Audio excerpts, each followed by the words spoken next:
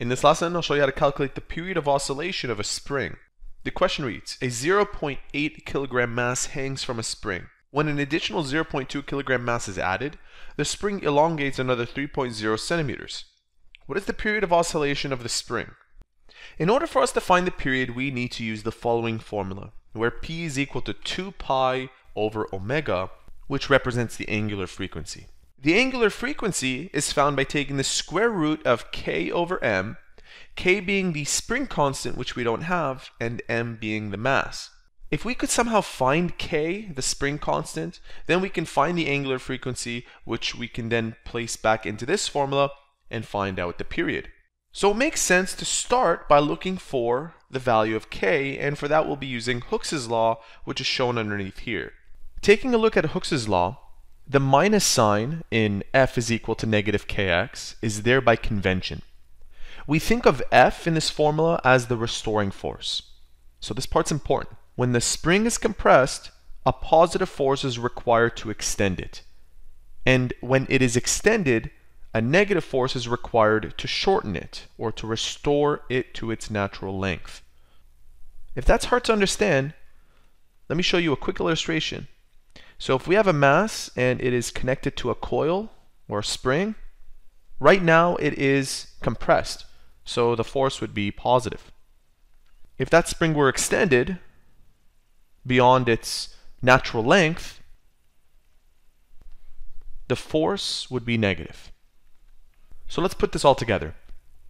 Let's begin by finding out k using this formula where I have force, and remember force is a measure of mass times acceleration.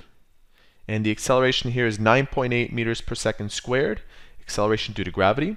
We have a mass of 0.20 kilograms. That was the additional mass that was applied. And the acceleration is 9.8 meters per second squared. Right now, our spring and mass is in this state, so the force should be negative. And that's equal to negative k, and x is 0.03, which is this value made into meters.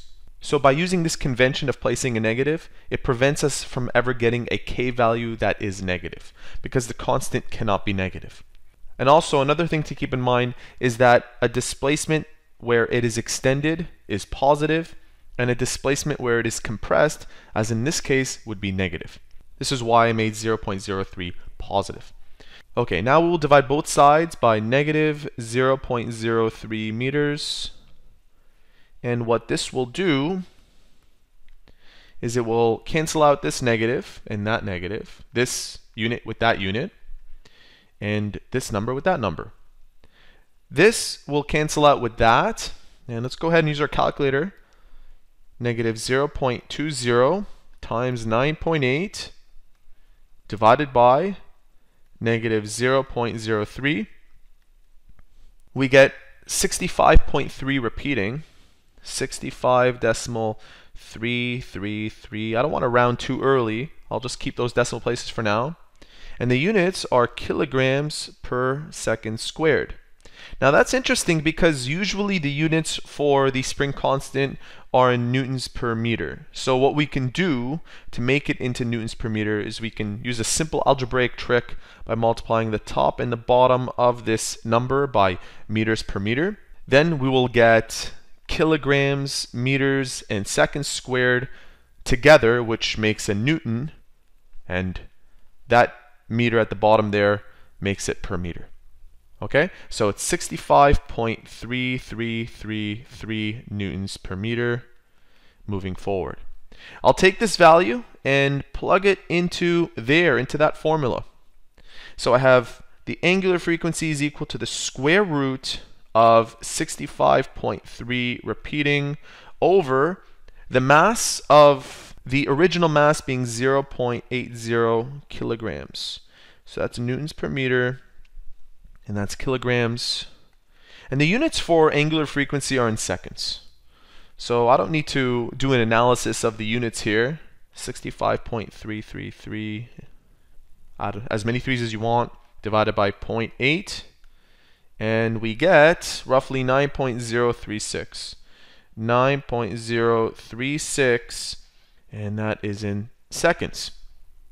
Lastly, we'll take this value and put it into this formula, where I have period is equal to 2 pi over 9.036 seconds.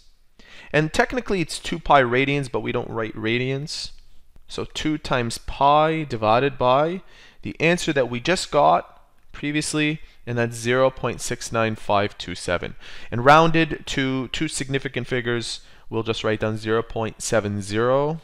Period is equal to 0.70 per second, per 1 second. And so there you have it.